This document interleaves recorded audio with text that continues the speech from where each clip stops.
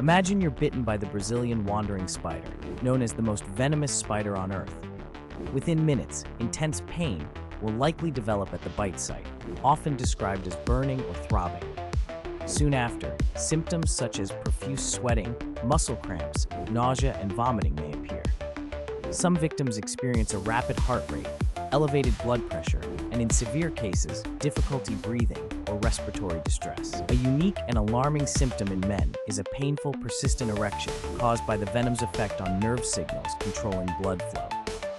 This spider's venom can be deadly if left untreated, especially for children, the elderly, or those with pre-existing health conditions.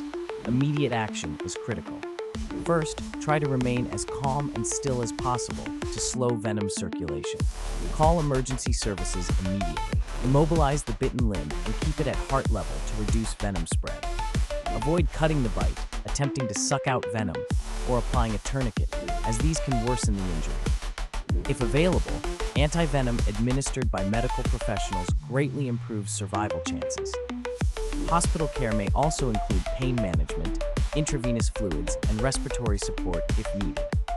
With prompt and proper treatment, most people recover fully, but time is of the essence when dealing with this lethal arachnid.